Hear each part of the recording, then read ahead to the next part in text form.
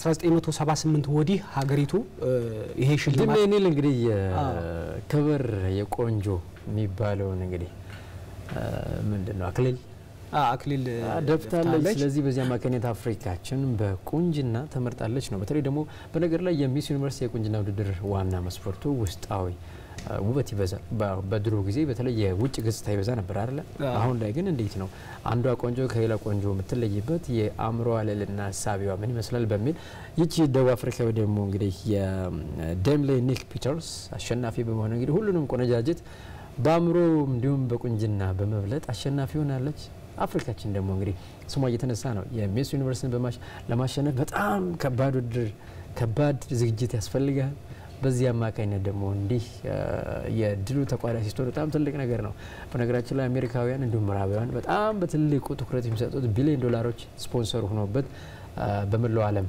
የበርካታ ሚሊዮኖች የሚከታተሉት ቁንጅና ውድድር ነው ይሄኛው እንግዲህ አፍሪካችን ተቀዳጅታለች ለዚህም እንግዲህ ደቡብ አፍሪካ ስማችን አስጠርታለች እኛም ደስ ብሎናል ስለዚህ ቆንጆቻችን በተለይ ደግሞ እንደ አይነት ቦታ ላይ መሳተፍ የሚያመጣው ነገር ምንድነው አሁን አምባሳደር ትሆናለህ የአፍሪካም ከዛም ያገር ብሎም የተለያዩ ተቋማት ላይ አንተ ነው የምትወክላቸው ስለዚህ እነዛ ነገሮች ለማድረግ ደግሞ በሚደረገው ስራ እዚህ ቦታ ላይ ተገኝቶ ማሸነፍ ትልቅ ድርሻ አለው ማለት ነው ወደ 66ኛ ጊዜ ነው የተከናወነው ወደ 100 የሚሆኑ ወጣቶች ተሳትፈዋል እነዚህ ወጣቶች ሲመረጡ እንግዲህ በሀገራቸው በቁንጅና ውድድር ማለት ነው የፊት መስመሩን ይዘው አሸንፈው የመጡ ወጣቶች ናቸው ወጣቶቹ በጣም ከባድ የሆነ ፉክክር ነው ያደርጉ የነበሩት በተለይ ደግሞ መሰረት ከውጫዊ ስብዕና ውጪ ወይም ከውጫዊ ገጽታ ውጪ ውስጣዊ ስብዕናቸው ሲለካበት የነበረው በጣም ፈታኝ ነበር ማለት ይችላል ለዳኞቹም ለልጆቹም ፈታኝ ነበር ማለት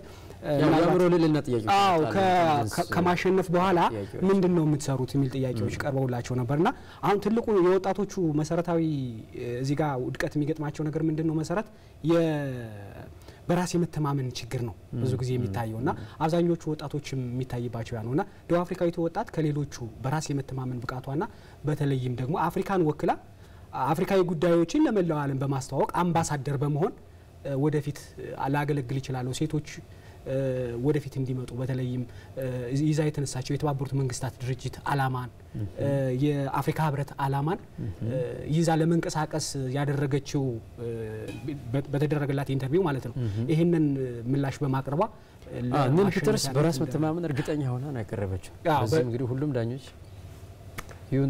ይሁንታቸውን ሰጥተው እንግዲህ ይሄን አክሊል እንድትደፋ አድርገዋታል ደቡብ አፍሪካን እጅግ በጣም ደስ ብሏቸዋል በርካታ ጊዜ ስንመኘው ነበር ግን ደግሞ ማግኘት ያልቻልነው አሁን ከ1978 ወዲያ ግን በረጅም ጊዜ ነው ከዛ በኋላ ይሄን ስላገኘን ደስ ብሎናል ብለዋል ስለዚህ የደቡብ አፍሪካን ጉዳይ በዚህ ከቋጭን ዋናው ነገር ምንድነው ደግሞ በተለይ እንደ ኢትዮጵያዊታ ቆንጆ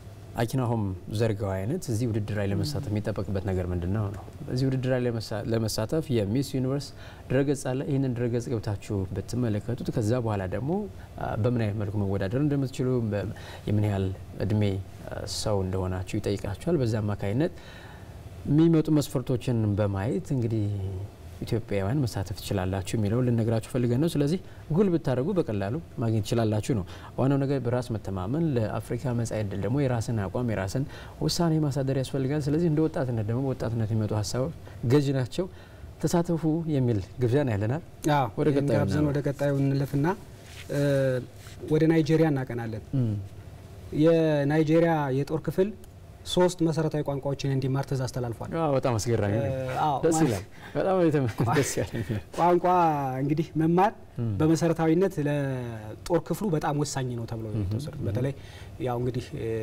ናይጄሪያ በቦኮ ሀራም ትታማለች በአንድ በኩል በሌላ በኩል ደግሞ ሰላም በማስከበር የአፍሪካ ህብረትን በማገዝ ዓለም አቀፍ ማህበረሰብን በማገዝም ሌላ ስራ የምትሰራው ስራ አላትና ከራሷ የቤት ስራ በተጨማሪ ሰላም በማስከበር ረገድ ከፍተኛ ሚና አላትና በተለይ የሷ ወታደሮች ሲሄዱ ስነ ምግባራቸው የተጠና እንዲሆን ወደ ማሊ በሚያቀኑበት ሰዓት በምንም አይነት መንገድ 3ቱን ቋንቋ በተለይ የማሊያውያን ቋንቋ 3ቱን ቋንቋዎች የግድ ማጥናት መቻል አለባቸው ምክንያቱም ይሄን ማጥናት ሰላም ለማስከበር ሲሄዱ ጥሩ ግንኙነት እንዲኖራቸው ጥሩ ግንኙነት እንዲኖራቸው ነው ማህበረሰቡ ጋር ሲገቡ ማህበረሰቡ መረጃ እንዲሰጣቸውና ከማህበረሰቡ ጋር በቀላሉ መግባባት እንዲችሉ በቀላሉም የሚፈለገውን ሰላም ለማምጣት እንዲችሉ እነዚህን ቋንቋዎች መማር ግድ ነው። ከ2019 በፊት ነው ያለው ማንኛውም የጦር መኮንን እንዲሁም ደግሞ የወታደር ቋንቋዎች መቻል አለበት የሚሄድበትን ሀገር እንደገናም ደግሞ ከሀገር ውስጥ ቢያንስ እነዚህ 3 ቋንቋዎች የአንድ ሀገር ምክንያቱም ህብረ ብሔራዊነትን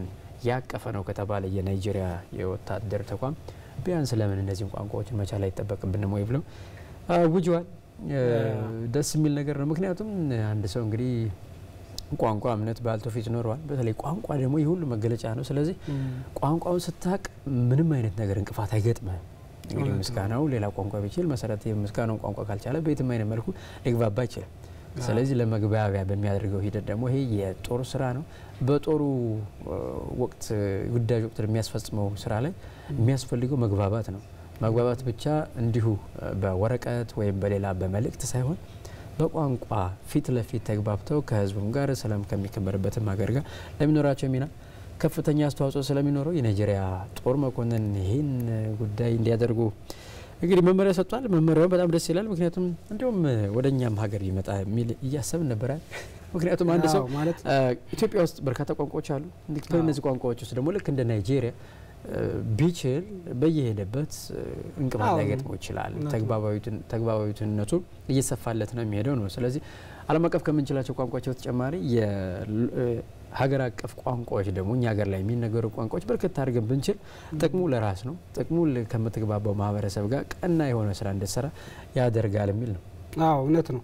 እንግዲህ ማለት የጦር ክፍሉ ያው ጥሩ የሚባል እንትን ነው ትእዛዝ ይመስላል። አዎ ግን አንዳንዶቹ ደግሞ ወደ ማስገደድ ሄደ የሚሉ ሰዎች አሉ። በርግጥ ቋንቋ መቻል ግን ለራስ ነው። በነገር ላይ የትኛውም አይደለም የጦር ክፍሉ ትልቅ አደራ የተጣለበት በተለያየ መንገድ አደራ የተጣለበት ነው።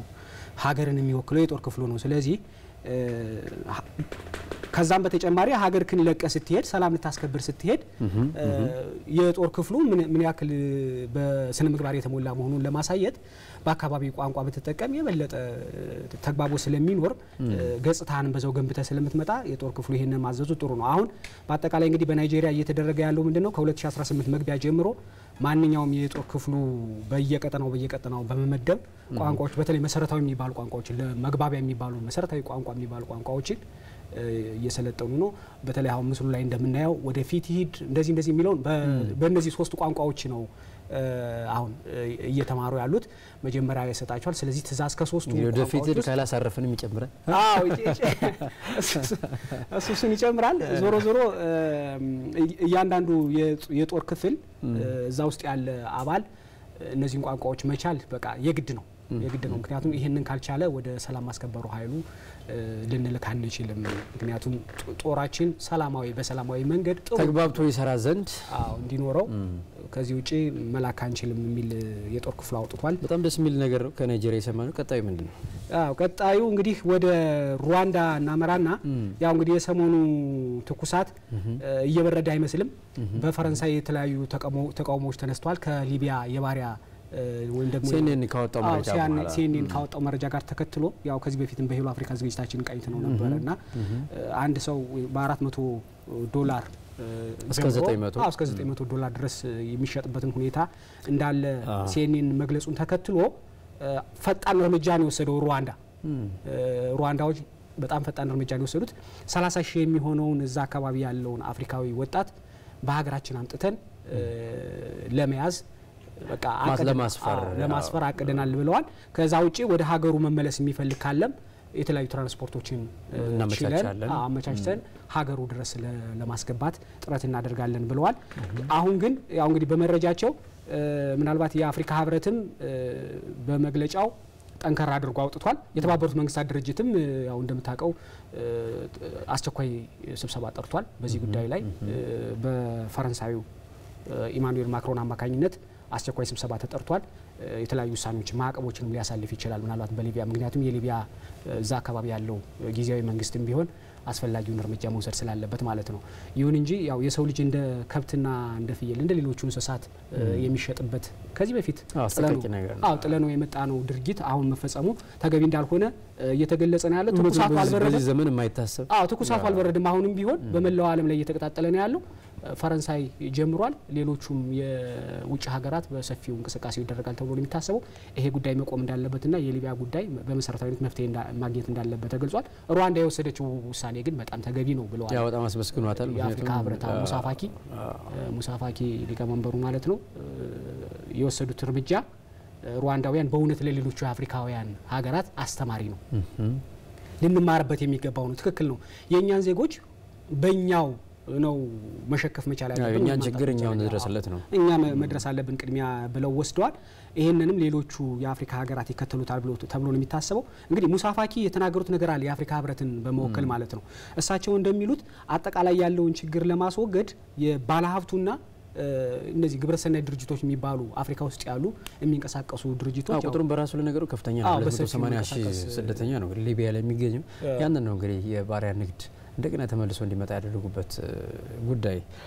እንግዲህ ይታወቃል ሊቢያ ያለችበት ሁኔታ መንግስት እንደው በሁለት እግሩ መቆም ባይችልም እንደ መንግስት አንድ መንግስት አለ ግን አንጃ ነው የሚበዛው በአንጃው አማካይነት የሚፈጸሙ ወንጀሎች ናቸው አሁን እነዚህ የዓለም አቀፉን ማህበረሰብ ቁጣ ያስከተሉ ባለፉት ዘመናት የነበረ አሁን ላይ ልታስቡ ማትችለው አይነት ድርጊት እየተፈጸመ ነው የሚገኝ ስለዚህ የአፍሪካ ህብረት የመለከታቸው አካላት የተባበሩት መንግስታት ምንድነው ሚናቸው የተባበሩት መንግስታትም የተቋቋመበት የዓለም ህዝቦችን ለመጠበቅ ነው ስለዚህ እነሱን ለመጠበቅ ከሆነ የዓለም ህዝቦችን ለመጠበቅ ከሆነ ለመስራውን አይሰራም የተባበሩት መንግስታት በእርምጃ የሚያስፈልግ ከሆነ እርምጃ እንዲወሰድ ለምን ያደርግም የግድ ሚሳኤል መተኮስ አለበት ወይ አፍሪካ ላይ እንደ አይነት ነገሮችን ለማስቆም ምክንያቱም ሰሜን ኮሪያ ላይ ሚሳኤል ከተተኮሰ ቶሎ የጸጥታው ምክር ቤት ስብሰባ ያካሂዳል ነገር ግን በዚህ ግን ከሚሳኤል በላይ የሆነ የኢሰብአዊ ድርጊት ሲፈጸም ዝምታን ነው የመረጠው ስለዚህ ይሄን በራሱ ለምንድነው ብሎ የሚያነሱ ሰዎች አሉ ከዛ በተጨማሪ የአፍሪካ ህብረት የሩዋንዳን ድርጊት ብቻ አድንቆ ዝም ማለት ብቻ ሳይሆን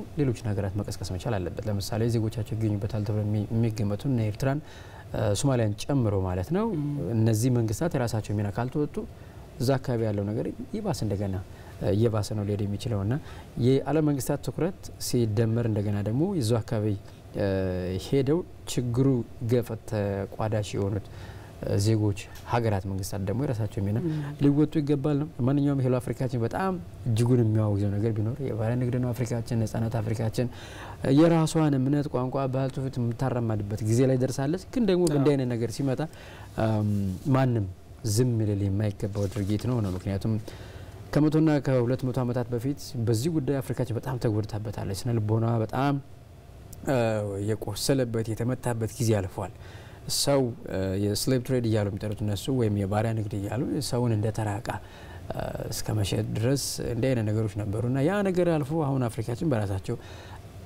ራስ በራስ መተዳደር የቻሉበት ጊዜ ላይ ደርሰ ግን ደግሞ እንደ አይነት ነገር አሁን ሲመጣ ትንሽ ላምሮም ለሰሚውም ግራም ይገባ ነው በዛ ላይ ደግሞ ለሰሚው ግራም ይገባው እዚሁ አፍሪካ ላይ መሆኑ ነው ይሄ ጉዳይ በነገር ላይ መሰረት በጣም አሳዛኝ ነው ምክንያቱም ጨረታ ነው እንደ ጨረታ እኮ ነው ሲያጫርቱት የነበረውና ምናልባት ከእንስሳትም የባሰ ያነሰ ማለት ነው እና ምን ያክል ትገዙታላችሁ እየተባለ እየተጫረተ የሚሸጥበት አይነት ዘመን ላይ እንዲህ አይነት ድርጊት አፍሪካ ውስጥ መኖሩ በጣም አሳሳቢ ነውና ወደ ቀጣዩ ደረጃ ለማለፍ ያክል ይሄንን በተመለከተ ዴንማርክ ይቅርታ ጠየቀ ይችላል የዚህ ምናልባት ዴንማርክ ምንም እንኳን የረጅም ጊዜ ቢሆንም ዴንማርክ ጋና ላይ ለነበረው ነገር እውነት ነው የመጀመሪያዋ የባሪያ ንግድ ጀማሪም እንደሆነች ይነገርላታል በተለይ በሰፊው ወደ አውሮፓና አሜሪካ እየወሰደች አፍሪካውያንን ለባርነት ትሸጥ እንደነበረ ጋና ላይ ማለት ነው ጋና ላይ የጋና ሰዎች ምክንያቱም በ1950 ጀምሮ በ1750 ጀምሮ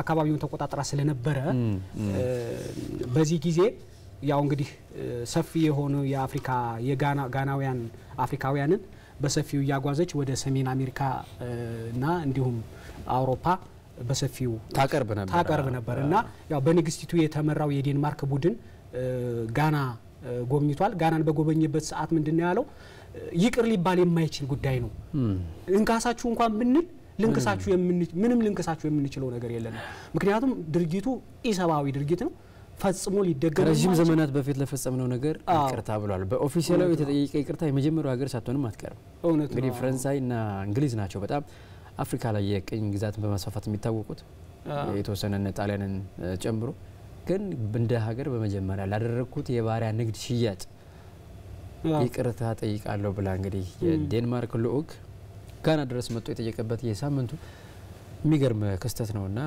ዴንማርካውያንን ሊያስመሰግናቸው የሚገባ ነው።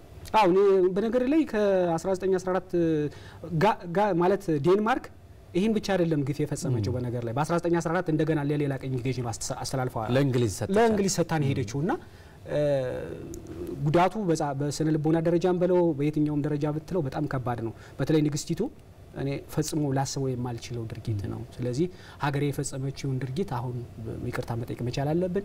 ይሄንን ስናደርግ ደግሞ አሁን እዚህ የተገኘ ነው ይቅርታ አንደኛ ይቅርታ ልንጠይቃችሁ ነው። ሁለተኛ ደግሞ ምንም እንኳን ካሳ ባይሆንም ሀገሪቱ ባለባት ችግሮች ዙሪያ ለመወያየት ነው። በተለይ ስራ እድል ፈጠራ ላይ ወጣቶችን በማደራጀትና የተለያዩ ስራዎችን በመስራት የኛ ልምድ ህገወጥ የሰዎች ዝውውርን ለማቆምና መሰል ድርጊቶችን ለመከላከል አብረን ብንሰራ በእድገት ዙሪያ በተለይ ደግሞ ልማትን በማምጣት ዙሪያ አብረን ብንሰራ የተሻለ ይሆናል ብለዋል። ለዛኛው ግን ምንም ይቅርታ የምንጠይቅበት ስብዕና የለንም ያሉት ንግስቲቱ። በጣም ያሳዝነ ነገር በአንድ በኩል እነ ዴንማርክ እንግዲህ ላለፉት ለመቶ ምናምን ዓመታት ለፈጸሙት ድርጊት ይቅርታ ይጠይቃሉ።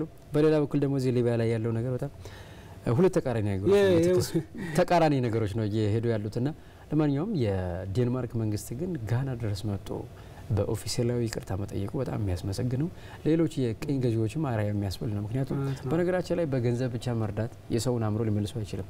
ስነ ልቦና ነው ትልቁ ነገር ጫና። ስለዚህ ለዴንማርካውያን ጋና ላይ ያደረሱትን የስነ ልቦና ጫና በይቅርታ መልኩ መግለጻቸው መናገራቸው ቢያንስ ትልቅ እፎይታን ይፈጥራል።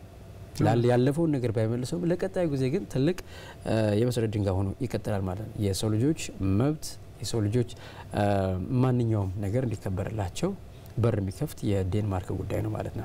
ነገር ግን አሁን ሊቢያ ያለውን ነገር ደግሞ ስታስብ የዚህኛውን ጉዳይ ስታስበውና ሊቢያ ላይ በሁለት እግሩ የሚቆም መንግስት እንዲኖር ማድረግ ረገድ መላው አፍሪካን የሚጠይቅ ነገር ነው ማለት ነው። ምናልባት መሰረት ጣሊያንስ መቼ ነው እኛን ይቅርታ የምትጠይቀው? ምናልባት ለፈጸመችው ድርጊት የሚለው በራሱ መተየት መቻል አለበት። እሱ እንግዲህ ምናልባት በ5 ዓመቱ ወረራ ላይ በ5 ዓመቱ ጊዜ በነበረው ወረራ ላይ ምናልባት እንግዲህ ይቅርታ ከጠየቀችም ደስ ይለናል። ግን ደግሞ ያው እጃችን ስላሰጠነኛ ያን ያህል ይቅርታ ባትል እንኳን ምክንያቱም መመሰል አዲስ አበባ ላይ በጣም ሰፊ የሆነ ግራዚያኒ የፈጸመው ጭፍጨፋ አለና እውነት ለመናገር ከሌሎቹ አፍሪካውያን ምንም እንኳን ቅኝ ባንገዛም በጣም ከፍተኛ ጉዳት የደረሰብንን ብለን ማሰብ ይቻላል። አባቶቻችን ያው ነጻነታቸውን ለማስከበር በሄዱበት ርቀት በርካታ ጉዳት ነው የደረሰባቸውና ምናልባት ምንም እንኳን ቅኝ ባንገዛም ያደረሱብን ጉዳት ከዛ በላይ ነው። እውነት ነው። ስብዕናም በለው በጣም በርካታ ወደፊትም ልንረሳው የማንችለው ቁስል ነው። በመርዝ ጋዝ ነው አባቶቻችን የሞቱትና ለሱም ይቅርታ መጠየቅ ለማንኛውም ይቅርታ መባባሉ ያው ከይቅርታ ፍላይ ትልቅ ሁሉም ነገር ይቅርታ መደራረጉ ጥሩ ይመስለናል። ቀጣዩ ምንድነው? እንግዲህ ቀጣዩ መረጃችን ምንድነው? ወደ ዚምባብዌ ይወስደንና የዚምባብዌው አዲሱ ማንጋጋዋ አዲስ ውሳኔ አስተላልፈው ትንሽ ደስ የሚል ውሳኔ ነው። እኔ እንደውም በጣም የወደድኩት ነገር ነው። የፓርቲውን በጀት ከ8 ሚሊዮን ወደ 1 ሚሊዮን በ7 ሚሊዮን ዶላር ነው የቀነሱትና የመጀመሪያው ሳይሆን ይቀራሉ በአፍሪካ በጀትን በ7 የነበረውን እንግዲህ ያስበው 1% ማለት ነው። 1% ብቻ አስቀርተው 7%ውን በጣም የሚገርም ውሳኔ ነው። ለማንኛውም እንግዲህ ዚምባብዌ መንግስት ከሰሞኑ የተከሰተው ነገር እናስታውሳለን። ፕሬዚዳንት ሮበርቶ ሙጋቤ ላለፉት 37 ዓመታት ላይ ያስተዳደሯትን ሀገር እድሜዎት ገፍቷል። የሀገሪቱን ፖሊሲና ስትራቴጂዎችን ለማስፈጸም እየረሱ ነው። የሚሰጡትን ተልእኮም እየዘነጉ ነው። ስለዚህ እርሶ እድሜው ገፍቷል 93 ዓመት ሆነው አየለም ወደ ኋላ በሉ በማለት እንግዲህ ኤመርሰን ምናንጓን አዲስ ፕሬዚዳንት አድርገው ሾመዋል። በዓለ ሲመታቸው ተፈጽሟልና በዓለ ሲመታቸው ላይም እንግዲህ በተለይ ደግሞ አዳዲስ ነገሮች እንዲከሰቱ አድርገዋል። አሁን ዚምባብዌ ላይ ዲሞክራሲ በምን አይነት መልኩ ነው የሚለውን በአንድ አይነት ስር ታጥሮ የነበረ ነው። ካሁን በኋላ ለዲሞክራሲ ቢያንስ በራችን ከፍተናል። ከዛ በተጨማሪ ደግሞ የፓርቲውን የዛኑ ፒኤፍን ፓርቲ በጀት ከ8 ሚሊዮን ዶላር ወደ 1 ሚሊዮን ዶላር ዝቅ አድርጊያለሁ። ምክንያት ያለው ነገር ደግሞ በጣም የሚገርም ነው። ማለት ሙጋቤ በነገር ላይ ማለት ነው 16000 ካቢኔ ነው ከተለያዩ አቅጣጫ ከሀገሪቱ አቅጣጫ የሚሰበሰበው ለዚህ ውይይት ብቻ ማለት ነው። እና ለዚህ ውይይት እንግዲህ የተመደበው 8000 ዶላር ነው ማለት ነው። 8 ሚሊዮን ዶላር ነው የተመደበው። ይሄ ማለት በጣም ከባድ ወጪ ነው በአገር ደረጃ ሌላ ልማት ልሰራበት የምትችለው ነው ስለዚህ እሳቸው የሚሉት ምንድነው ይሄንን ወጪ ቀነስ አድርገን እስኪ ወደ 6000 እያንዳንዱ አካባቢ አንዳንድ ሰው ተወካይ ቢኖረውና ያው እንደውም ከዞን ከወረዳ ከክልል ይመጣሉ እሳቸው አንድ በቃ አንድ ብቻ ይበቃል ስለዚህ በዚህ መክረን ያ ሰው ደግሞ ሄዶ አካባቢው ላይ ያለውን ሂደት ማስፈጸም ይችላል በርካታ ሰው ነበር የሚመጣባቸው በርካታ ወደ 16000 አካባቢ ሰው ነው የሚመጣው ለዚህ ወጪ በጣም በርካታ ወጪ የውይይት ጊዜው በራሱ አሁን አጥሯል አጥሯል ወደ አንድ ከ3 ቀን ወደ አንድ ቀን ስለዚህ የሚወጣው ወጪ በዛው ልክ አመጣጥነውታል ዚምባብዌ ደግሞ እንግዲህ በአዲስ ምንም ከዛኑ ፒኤፍ ፓርቲው ራሱ ቢሆንም በአዲስ ፕሬዝዳንት በአዲስ አስተሳሰብ በአዲስ ራዕይ አምጥቷል ከዛ ታምኖባቸዋል በነገር ላይ መሰረት በጣም ነው የታመነባቸው ሰውየው ማለት ምንም እንኳን ሙጋቤ ያሉ ታዲያ ሰውየው ምክትል ነበሩ አይደል ምን ይዟቸው ነው እስከዛ ድረስ የሚል ነገር አለና ትንሽ ሙጋቤ ጠንከር ያሉ ሰው ናቸው በነገር ላይና ይሄንን ውሳኔ በራሳቸው እንዳይወስኑ ትንሽ ችግር ነበረባቸው ሰውየው አሁን ግን የባለ ሹመታቸው ከመፈጸሙ አስቀድሞ እንዲህ አይነት ውሳኔዎችን አምጥተው ሲያቀርቡ በደስታ ነው የተቀበሉት እዛ አካባቢ ያሉት ሚኒስትሮች አጠቃላይ ባለስልጣናት ዌልካም ያሏቸው እንኳን ደህና መጡ በቃ ይሄ ሐሳብ ትክክለኛ ሐሳብ ነው ስለዚህ መቀበል መቻል አለብን ብለው ተወያዩ መጨረሻ ላይ እንግዲህ ባለሹመታቸው ተፈጽሟል ይሄንን በማድረግ ረገድ ደግሞ አጠቃላይ ልማታችንን እናፋጥራለን ከዚህ በኋላ ሙስና የሚባል ነገር ጠራርገን እናስወጣለን ምንም አይነት አድሎ አይኖርም ሁሉም ወጣት ዚምባብዌ በኩልነት ለሁሉም ዜጎች ተሰራለች ብለዋል አዎ ስራ ብለዋል 3 ጊዜ ያው የስራ ፈጠራና የኢኮኖሚ ግሽበት በራሱ በጣም አስቸጋሪ ስለሆነ ኢኮኖሚውን ማስነሳት ይተበቅባቸዋል ስለዚህ በዚህ ጥረት አንድ ሚና ያሉትም የበጀቱን መቀነስ ጉዳይ ስለሆነ በጀቱን ቀንሰዋል ሌሎች የአፍሪካ ሀገራት እንዲያውም ቢከተሉት ይሄ አስባለሁ ምክንያቱም ላንድ የፖለቲካ ፓርቲ ላንድ የማስፈጸሚያ የሚወጣው ነገር ከማህበረሰቡ የሚፈልገው መሰረተ ልማት የሚሟላለት የሚፈልገው ነገርና ለአንድ ፓርቲ የሚወጣው ገንዘብ የማይመጣጠንበት ጊዜ አለ ስለዚህ የፓርቲ ነው የሚቀድመው ወይስ ህዝቡ ነው የሚቀድመው ልክ እንደ ዚምባብዌ አሁን ማለት ነው በተመሳሳይ መልኩ ስለዚህ ህዝቡ ነው መቅደም ያለበት የፓርቲው ሚናው ነው እንጂ መጉላት ያለበት የሚወጣለት ወጪ አይደለም መጉላት ያለበት ነው የሳቸው አስተሳሰብ ስለዚህ በነገራችን ላይ እንግዲህ ላለፉት በርካታ ጊዜያት ሮበርት ሙጋቤ በዓለ ሲመታቸውን ፈጽሟል ግን እንደምናንጓ የኤመርሰን ምናንጓን የመሰለ በዓለ ሲመት አልተፈጸመም ይያለ ነው በጣም ብዙ ተሳታፊዎች ተገኙበት ህዝቡን በደስታ ይገለጸበት ብሎ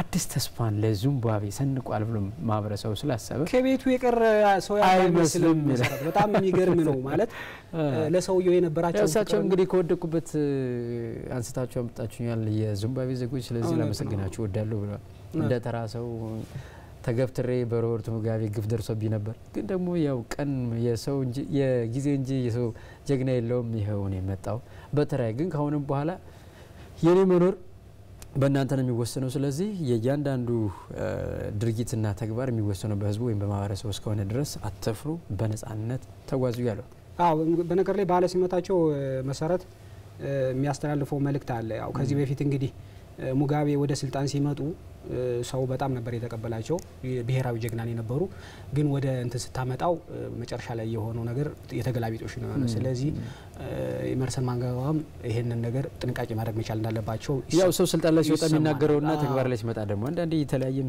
ግን ወደ መጀመሪያ ያመጡት ሐሳብ ግን ጥሩ ይመስላል አካሄዳቸው አያያዛቸው ጥሩ ይመስላል መልካሙ ነገር በተገናኘ አይኤምኤፍም አስጠንቅቋል ስራ ብቻ ሳይሆን ኢኮኖሚውን መገንባትም አንድ ምክንያቱም ኢኮኖሚውን እየገነባ ስትል በዛውም ስራ እየፈጠርክ ስለሆነ ስለዚህ ለኢኮኖሚው ቅድሚያ ሊሰጥ ይገባል ሲል አስጠንቅቋል አሁን አጠቃላይ የዚምባብዌን ኢኮኖሚ ከፍ ለማድረግ ዓለም አቀፍ ድርጅቶች እርዳታ ሊያደርጉ ይገባል እገዛም ሊደረግ ይገባል አንዳንድ የተባበሩት መንግስታት ድርጅት ባለስልጣናት ደግሞ ምናልባት ባለሙያዎቹ እዛ አካባቢ ያሉት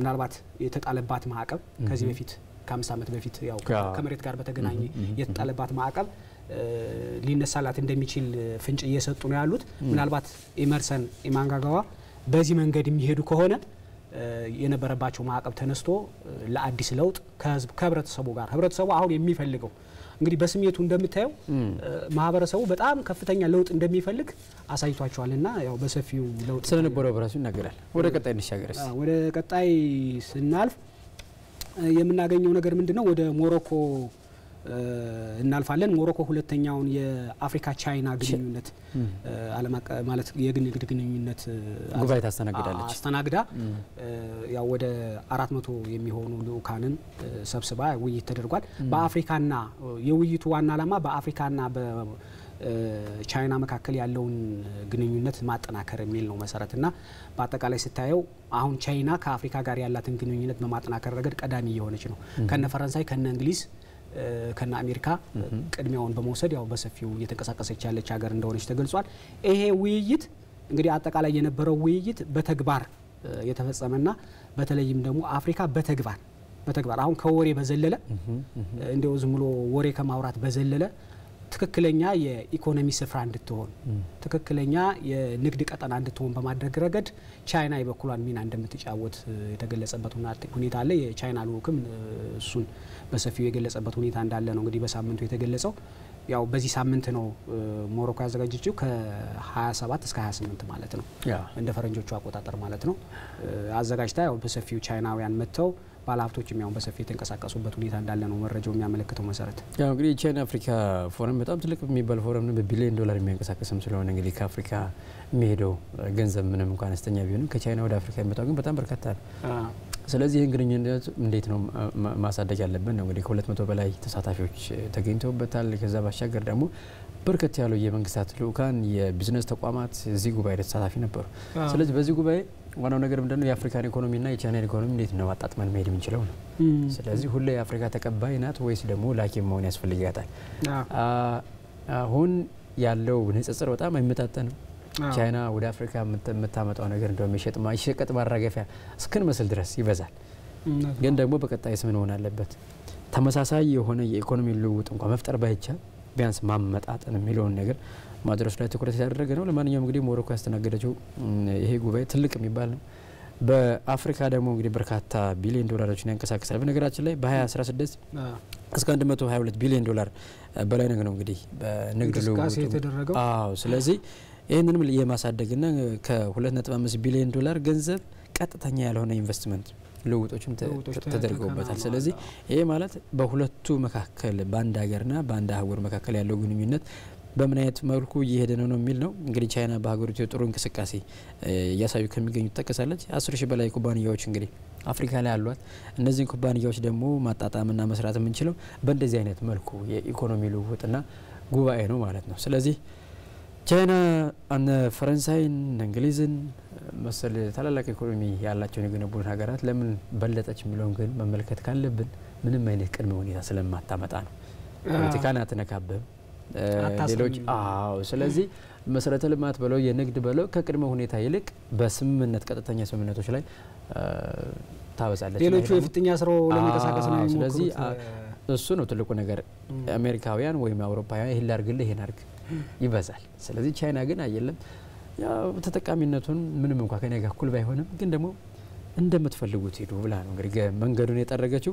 ለማንኛውም አፍሪካም ከቻይና የምታቀርበውም ማለት የምታቀርበው ኢንቨስትመንት ምናልባት ያው ትመርጣለች። በርግጥ ያው ሞሮኮ አንደኛው ሀገር ናት። ያው ሰፊ እንቅስቃሴም አድርጋለች ለዚህ ዝግጅት። ግን በአጠቃላይ በውይይቱ ላይ የተገለጸው ነገር ምንድነው ቻይና ከዚህም በበለጠ እንቅስቃሴ ማድረግ መቻል እንዳለባት ነው አሁን አፍሪካን። ምክንያቱም የራሳቸውን ጥቅም ብቻም ሳይሆን የአፍሪካን ጥቅም መጠበቅ መቻል እንዳለባቸው ያው በውይይቱ ላይ በሰፊው ዳብሯል። ከዚህ በኋላ እንግዲህ ምናልባት ቻይና አፍሪካ ውስጥ ያው በሰፊው እንቅስቃሴ ልታደርግ እንደምትችል ነው የተገለጸው። ይሄ ሁለተኛ ጉባኤ ነው። ያው ከዚህ በፊትም እንደዚህ አይነት ጉባኤዎች ተከናውነው የቻይናንና የአፍሪካን ግንኙነት በደንብ ማደስ የሚችል ነው። ቢያንስ ኢኮኖሚ ልውውጡን እንደው መመጣጠን ቢያንችል በንጽጽሩን ለማሳመር ይረዳል ነው። መስኪ ካለን ጊዜ አንጻርም እንግዲህ ዳይሬክተራችን መንዩሻል ጊዜያችሁ አልቋል ያለችን ስለሆነ ተመልካቾችም አብራችሁን ስለነበራችሁ ከልብ ነው የምናመሰግነው። ሳምንት በዚሁ ሰዓት በተለየ ርዕሰ ጉዳይ እስክንገናኝ መልካም ሳምንት እንላለን። ምስጋናው ብራሂና መሰረት አስማራና ብራችሁ ቆይታ አድርገናል። ከመላው ስቱዲዮ ባለሙያዎች ጋር እንግዲህ ይህን መሰናዶ ወደ እናንተ ፍንቱ ብሎ እንዲታይ እንግዲህ የተለያዩ ሰው እዚህ እየተሳተፈ ነው የሚገኘው። ሁሉንም እናመሰግናለን። ሳምንት እስከምንገናኝ ሰላም ሁኑ።